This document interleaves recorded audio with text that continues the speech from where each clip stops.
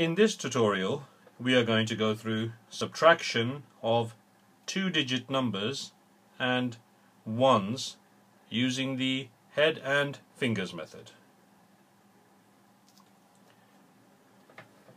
This method is ideal when you are doing mental arithmetic. So when you haven't got paper or the teacher wants you to do these questions in your head, this is the best method to use for small numbers. So let's look at an example.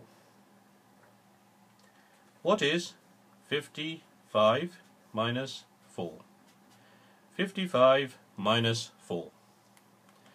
Now, how do we do this? What we do is we say there is 55 on my head. The number we are taking away, we use our fingers and thumbs. In this case, it's going to be 4. So we hold out 1, 2, 3, 4 fingers. And then we count backwards. So let's do this. There is 55. Let me draw a little figure here just to show what we're doing. So I'm going to say there is 55 on my head. There is 4 in my hand. I'm going to take away 4. 55, 54, 53, 52, 51. And that is our answer, 51. Nice and simple. Let's do one more example. What is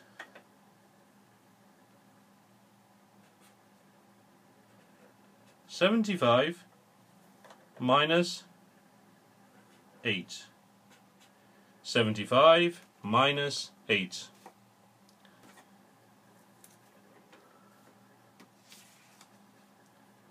I'm going to draw my little figure again just to show you what I'm doing. 75, 75.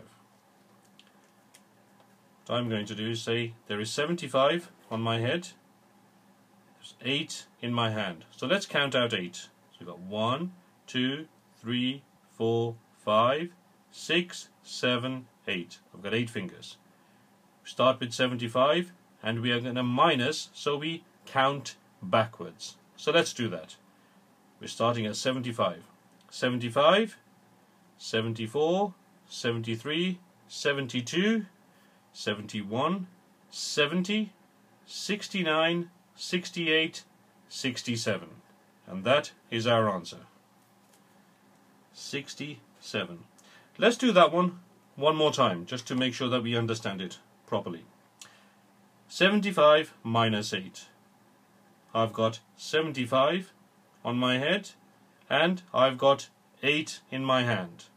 We are minusing, so we're going to take away 75, 74, 73, 72, 71, 70, 69, 68, 67.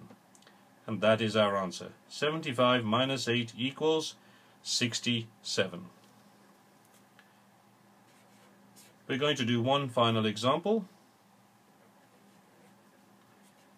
What is 84 minus 7? 84 minus 7. I'm not going to draw the figure again. I'm going to say there is 84 on my head, 7 in my hand. So let's count out 7. We know that is 5, 6, 7. So we have 7 in my hand.